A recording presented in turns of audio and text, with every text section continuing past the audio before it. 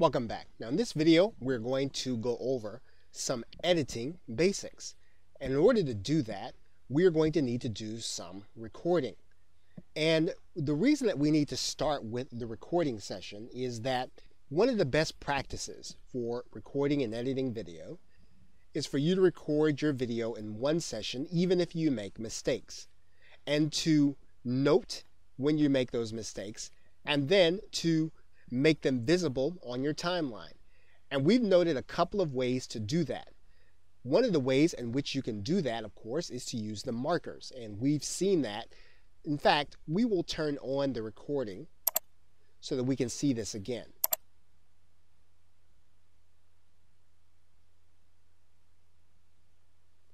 And we're going to bring the recording toolbar into the screen. Now remember, one of the ways that which we can note and we can give ourselves a visual cue that a mistake was made and we need to go back to the timeline and edit can be if we use the add marker.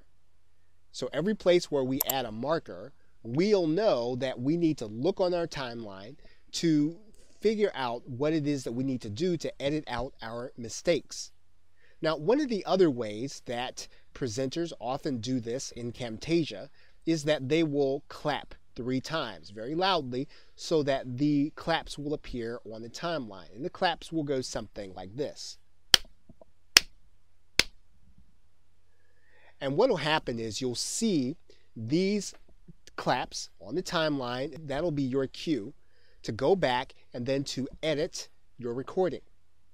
So what we're going to do right now is we are going to record some video and we're going to go over a few mistakes.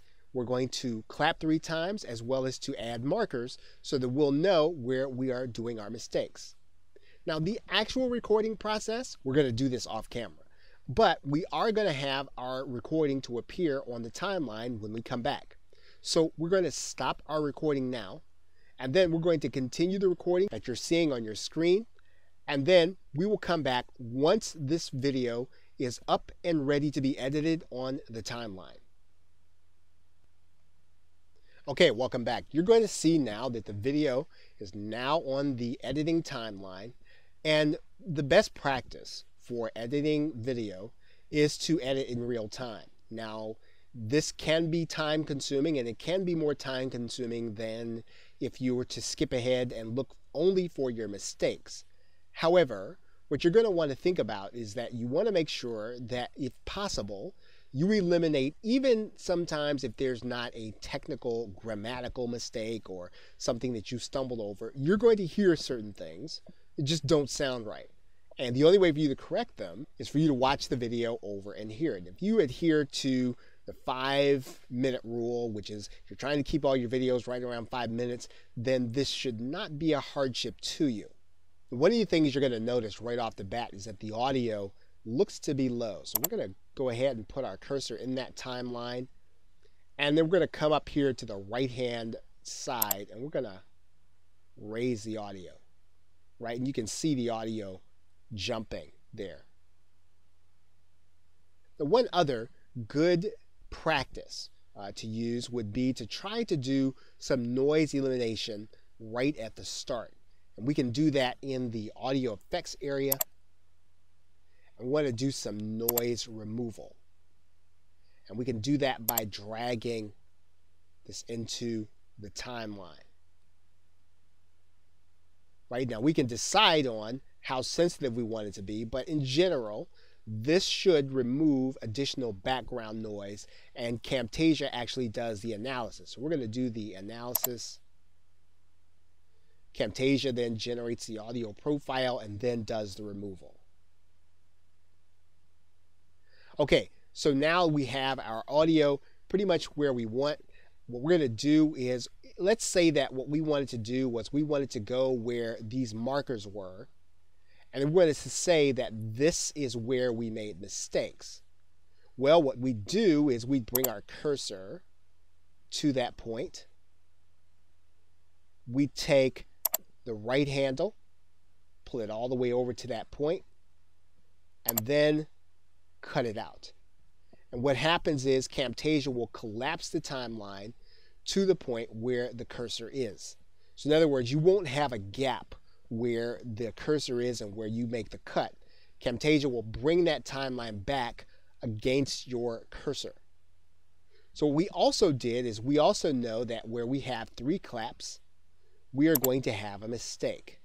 Now again, it's going to be a good idea to listen to what the mistake actually is. And once you've decided exactly where you want it, you are then going to want to pull the cursor together and then cut out that mistake. Now, what we want to do is we want to see where the rest of the mistakes are. And so what we're going to do is we're going to shrink our view of the timeline so that we can see better, we can see more of it. And we can see that there is a mistake here. Now, there are a couple of things about making edits to audio and video at the same time. What we can do is we can actually spread out the audio, and that makes these lines more, the peaks more visible. And if we have to put our cursor in between a peak, sometimes those peaks will not be visible if they come from a shrunken timeline. So sometimes we can expand the timeline so that we can see the gap, and we can see the one right there where we would put our cursor and then cover over our mistake. Now, once again, we can listen to what's really happening on the video by clicking the start button. As soon as we start to play the video, we'll be able to hear exactly what the mistake is and exactly what we need to do in order to fix it and cut it off. So once again, what we can do is we can zoom back out. Now, anything that we're going to be adding to the timeline, we can do that using annotations. We can do that with animations or cursor effects. Now, one interesting thing as we are talking about cursor effects, if you are doing a screencast video, cursor effects will allow you to, again, highlight your cursor and highlight the sounds of the mouse clicks. And this can be a very useful way of keeping your viewers engaged.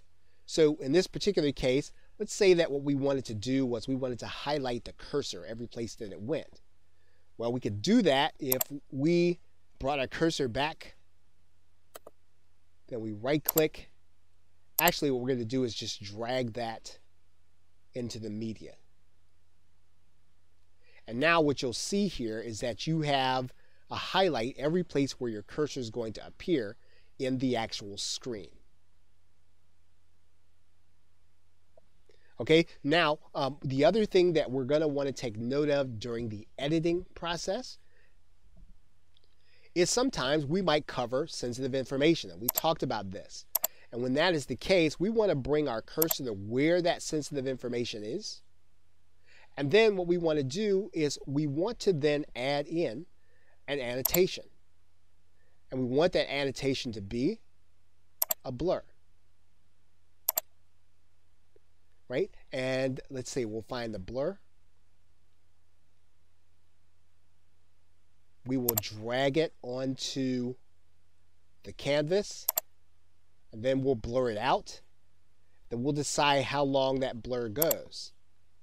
Right? If we know that it needs to appear this long, then we'll just stretch it out here. Okay, to make things more convenient, we're going to get rid of our markers now. And what you're trying to do is you're trying to make sure that your video appears exactly the way you want and that it sounds exactly the way you want. And you're going to be using the effects last. The most important thing is that the audio does what you want it to do and that the video does what you want it to do. Now remember, one other aspect is that we can have, when we record our camera, it'll be off to the right here, but we can move it any place onto our screen that we want it to appear. Okay, so those are our editing basics. Remember to try to edit in real time. Remember to try to set your mistakes in your recording at the very beginning.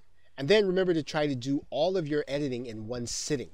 That will help you to be able to do an effective editing job, as well as being able to add in all of the extras that Camtasia will allow you to do, which we have talked about in previous videos. Okay, so with that, thanks, and I will see you in another video.